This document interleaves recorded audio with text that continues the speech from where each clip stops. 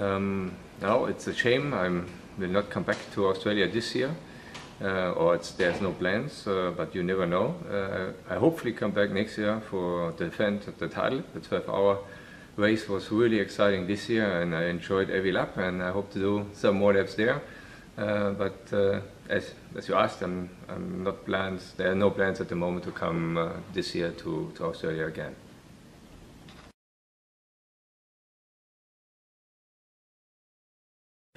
My recommendation is, if you have a street car and you want to join the race, you should have ceramic brakes.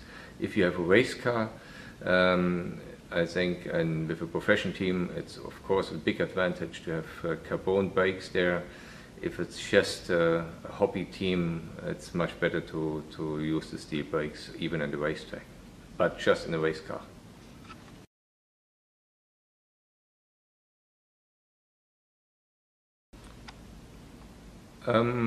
It's very difficult to say. There's not only one point where you can gain lap times. I think if you're a successful racing driver, you have a big team behind you. That means you start working with your mechanics, with your engineers. You have to motivate them all the time. You have to have the right car. You have to work with the technique.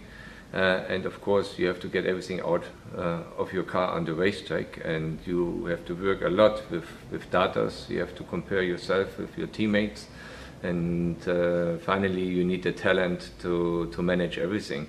If everything comes together, then I guess then you have the chance to be successful. Of course, on my side, I also had the right piece of luck, what you need to win 5-time DTM championships.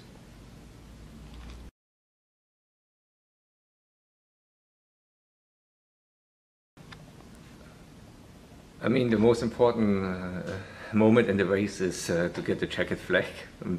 The best thing, if you get it first, then you made everything right. In my career, there was many points were really important to gain on in my career, because when I started in Formula Ford, it was important to be the best rookie in the year, to get the support of Ford in that time, and afterwards I won the championship in Formula 3, and this opens me the door to get in Formula 1. And then I had some good years in sports cars, and I think the most important important decision in my career was to join Mercedes, because for German driving for Mercedes-Benz is something special.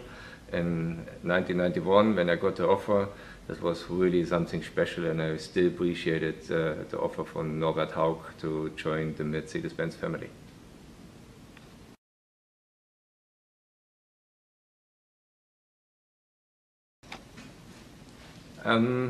Yeah, as an AMG ambassador, I do many different jobs. One of them is